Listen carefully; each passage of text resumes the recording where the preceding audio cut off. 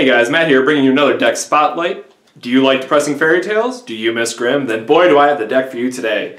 The Little Match Girl has been a card that our team saw and just absolutely loved, and we were having a really hard time finding the right deck for it.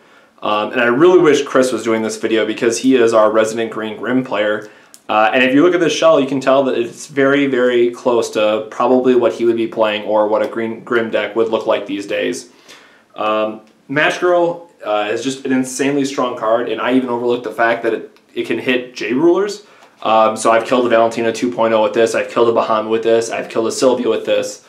There's been some really interesting things that have happened in testing that really, at first glance, you won't recognize the power level of this card, but once X equals 4 on her Awakening and you dig out 4 Matchsticks from your deck and just blow up their entire board, it feels very, very good. So we're just doing a traditional green Grimm package. You'll notice we'll still have the Rapunzel combo, which I'll go over, but the main center of this deck is definitely Matchstick Girl, the Little Match Girl, and how insanely good she can be in the right deck. So we'll talk about Grimm, we'll get into the stone base, and then we'll talk about the cards individually. So up first we have Grimm, the Fairy Tale Prince. This is a card that everyone has loved since CMF, and it's one that I think got a lot of people into Force Will. I know when it came out, that's one of the things that we were really excited for, is that you can play all these fairy tales in the deck, and it doesn't matter what attribute you tap, what will, that it can. He has an ability that says you can pay whatever will you want for their costs. On a quick note, that does not count Awakening. However, Matchstick Girl's Awakening is colorless or void, so you can tap any will anyways. One of the interesting facts is the only other ruler that's currently legal in Grimm Cluster and Alice Cluster that doesn't have a backside, so you're hauling a stone every single turn, so he wants to be in decks that can really utilize having stones every single turn. So I'm actually really looking forward to seeing if we're going to get more X-based spells or cards or effects that Grimm could really, really easily abuse. And then his other part, which, this deck's a little bit light on fairy tales, but if you can pay 1, discard a fairy tale, you get to search your deck for any other fairy tale and add it to your hand. This is a very strong effect, that's why it can only be used once per turn. But sometimes you just want to dig out that Match Girl, sometimes you just want another Cheshire. It's definitely good for a lot of different utility plays in this deck, and which is one of the reasons that I really enjoyed this as a control player early on. Going into our stone base, we changed a few things, and I mentioned in the Facebook group that this is our updated but untested list. So this stone deck is going to look a little bit weird, and I will be the first to admit that it is. So one of featuring the Holy Windstone, it's just a great card to have in any green-based deck. Yes, Gretel will not hit it, as in Gretel cannot put it into play before I get a million judge rulings about that, but being able to protect your own resonators against their removal spells is very, very important to do. And it can combo very, very well with Rapunzel and setting up an OTK. Up next we have 3 Gusting Skies, just a Wind Lightstone. This is for our Realm of Pure Spirits.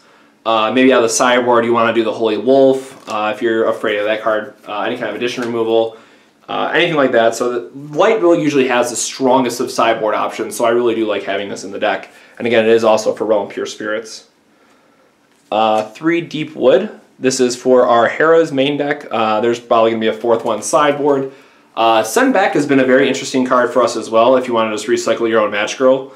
It's something that's been very, very good overall. And then 3 of Blasting Waves. Traditional green redstone. Good for rapid decays out of the sideboard. It's to hard cast the magic matchsticks if we have to in our deck for any reason, if we want to give one of our guys swiftness like Rapunzel. It does a lot for the deck. So you'll notice that our stones are split 3, 3, and 1. Once we get some more testing in, we might change those numbers. I'm almost certain that we will, but didn't have any time to right now, so that's where they're currently at. Going into our 0 drops, we have our first Regalia, Horn of Sacred Beasts. I'm pretty sure I'm just going to play this in every Grimm deck, or every green-based control-y deck going forward, just simply being able to shuffle your graveyard in and recycle your Zeeks, your Absolute Cake Zones, or Keen Senses. Especially in Grimm when you can tutor for some of these cards again, it's a very, very strong effect to have. Speaking of Matchstick Girl and how strong she can be in killing J-Rulers, we have 2 Deathscythes. The other strength in this is that you can clear cards out of your graveyard before you shuffle in the Horn, so then you're not drawing your pre-slate game, you're not drawing the Gretels unless you want them for a tutor target, so that's kind of a more gray area one.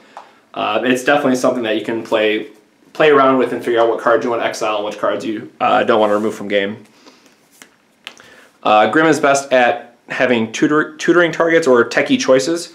So Grimm Avenger, again, has been a staple, and with how frequent Yogg is, at least locally, I'm not sure anyone else has seen those black-red incarnation decks at their locals, but Grimm being able to just remove Yogg from the game, or even remove a Dark Arthur from the game, can really help out a lot.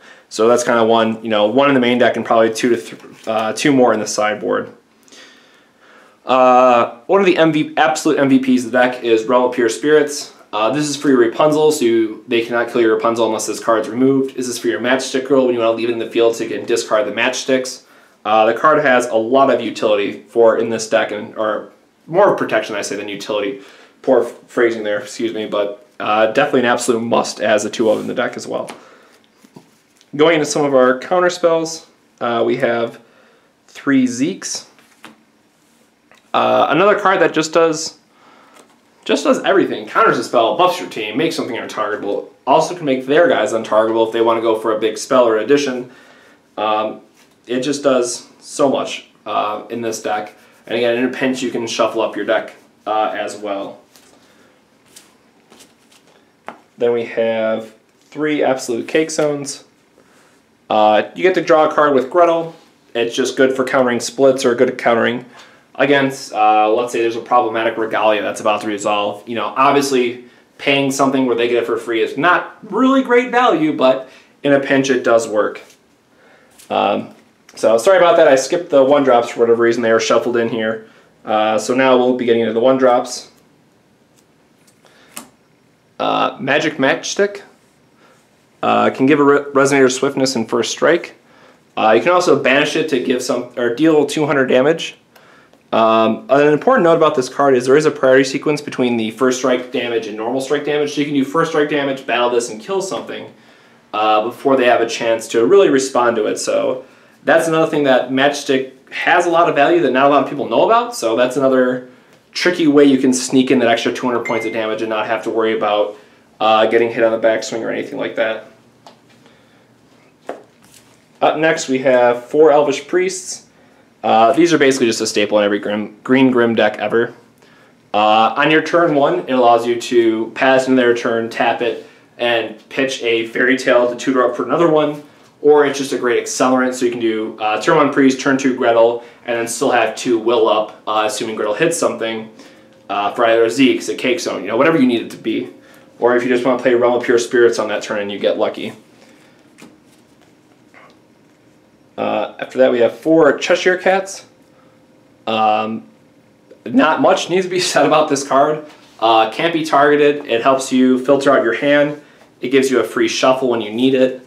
If you block with it, the card does a lot for the deck, but mostly the draw power is really what's great about Cheshire Cat, and the fact that you can tutor it in Grimm decks makes it just absolutely insane.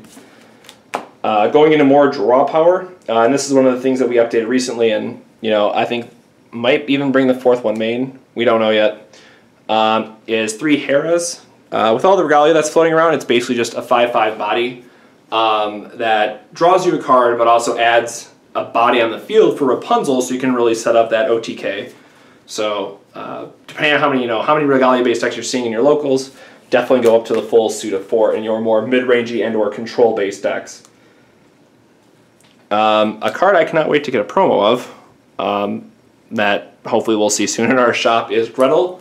Pretty much Elvish Priest Gretel has been the staple of green-based decks for as long as I can remember.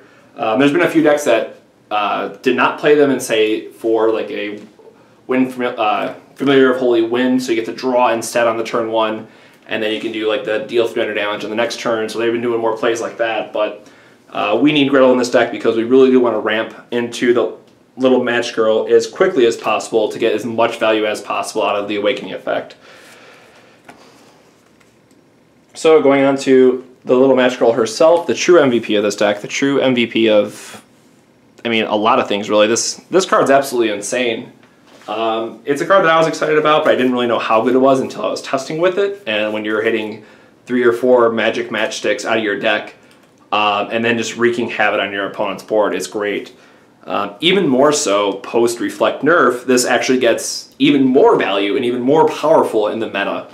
Although I will say the one deck that this deck doesn't want to see is a Vlad deck that has addition removal main, so that's something I'll go into in a little bit more once I finish the last couple cards here. For 3-drops, we have 3 Snow Whites. This is basically just another fairy tale for the deck, but also it allows you to play them more mid-game, because the passion counters, if they get out of hand, can really just win you a game on their own and keep your opponent off any kind of board presence. So this is a card that we've been excited about. You know, essentially 800 damage with haste and swinging into something will more often than not in those early turns kill what you needed to kill and not have to worry about it. And then lastly, for other techie choices, one of Etna. Having this in the deck with Realm of Pure Spirits allows you to just lock down their entire board, and then she's protected by Realm of Pure Spirits, so you can just swing in a couple turns and win the game that way. You know, obviously you don't want to attack with Etna herself, because then it opens up to removal or something of that nature, but as long as you have Realm of Pure Spirits up and have this in play, you can make some very frustrating turns for your opponent. So lastly, we have Rapunzel herself. So this is the main win con in the deck, and obviously a reason for maybe running 2 of them, but this is also the Vlad killer, I've affectionately called it. When Vlad came out and when the more control decks were popping up a little bit, I was pretty much just winning off the back of Rapunzel and being able to have Realm of Pure Spirits, Rapunzel, and OTK them out of nowhere. You know, they try to do Dark Pulse, they try to do all these things, but it's very, very easy to play around those spells with counter spells and set up a board where you're not playing a more all-in strategy and really burning yourself out on resources. So it takes a lot more setup to make this combo happen, but it's also a lot more rewarding once it actually goes off. So for those that don't know about the combo itself, is with Realm of Pure Spirits, if you have another Resonator on the field, obviously you want to do this when you have multiple, you attack with Rapunzel, they try to use a removal spell, use her untap effect, so then when they try to resolve the, say, Stoning to Death, it's no longer a legal target, it fizzles, and you're still attacking. Then you just do it again, they have another removal spell, tap it, you're still attacking. Things of that nature. So it's very, very strong and hard to get around if people are not prepared for it. But then mostly that your utility of the deck, and also just, again, MVP does not get enough credit right now, is the little match girl. And again, with just 4 of these magic sticks in the deck, not only does the Matchstick go great with Rapunzel to give her swiftness and really give you that OTK out anywhere, being able to discard them for your hand and deal 400 damage has just been absolutely great. That's all I have for you guys today. We're still working on the sideboard. I know some people are probably wondering, well, what else would you put in the sideboard? We put in the last Terra. We have things like Exceed. I probably want to put in another Rapunzel if I'm expecting a very grindy match. There's a lot of different ways you can do this. I said earlier, more Grimms, more things of that nature. Grimm Avenger, that is. So this deck's an absolute blast to play. I very strongly recommend it if you're looking for a change. Everybody was asking for something that's not Reflect, so finally got it out for you guys. Going to have the Valentina 2.0 deck probably up next, if not a Vlad control deck, since that's going to be something that everyone's going to be talking about soon. So if you liked the video, make sure to let us know in the comments below. Make sure to like the video as well. That helps out our channel a lot. And if you haven't subscribed already, make sure to subscribe. We're going to be doing the next giveaway at 5,000 subscribers. And with the way things are going, that's probably going to be as short as a month probably. So thank you guys for watching. I really hope you'll give us a try at your locals, and we'll catch you on the next Force of Will deck spotlight. Have a good one. Thanks for watching. If you want to see more, make sure to hit subscribe or check out one of our other video series. And don't forget to stop by the Force of Will US website for articles, a helpful database, and more.